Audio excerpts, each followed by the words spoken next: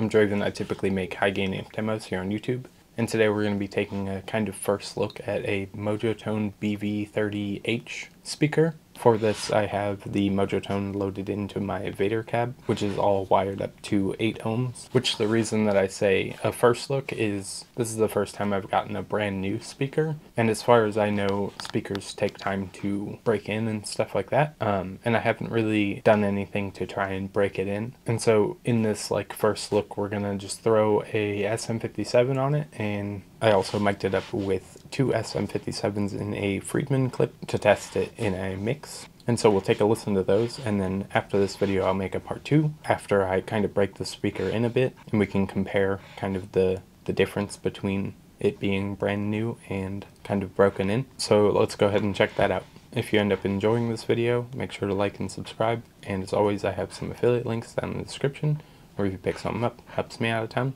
And with that out of the way, let's check out the Mojotone BV30H.